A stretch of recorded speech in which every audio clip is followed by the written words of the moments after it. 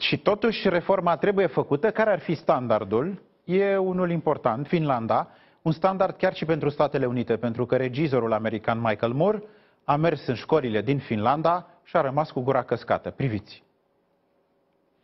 Finlanda are unul dintre cele mai bune sisteme școlare din lume. A ajuns la această performanță prin revizuirea întregului sistem. Iată ce a făcut. Back in the day, Finland's schools sucked on the level that ours suck on. When they tested the world's kids, both Finland and us were usually about the same, somewhere down the list of nations. But Finland didn't like that. So they tried some new ideas, and in no time, Finland shot to the top of the world. Their students were number one. How did they do that? That was the one question I wanted an answer to, and I went straight to see the enemy's Minister of Education. Before I could say anything, she blurted out their top secret. They do not have homework.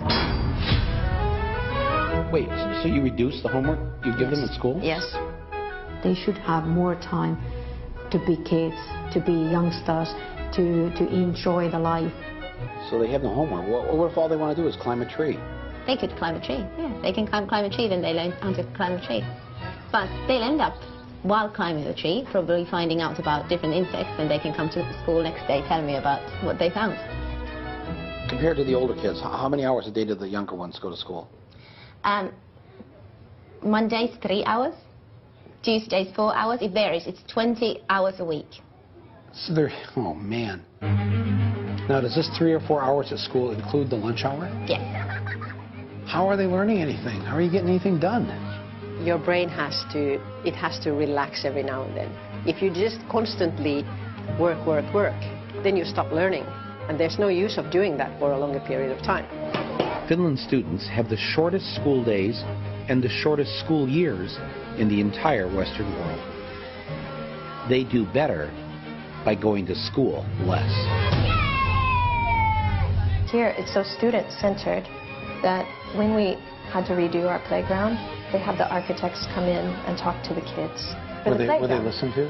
Yes, yes. There are things on our playground that the students really wanted.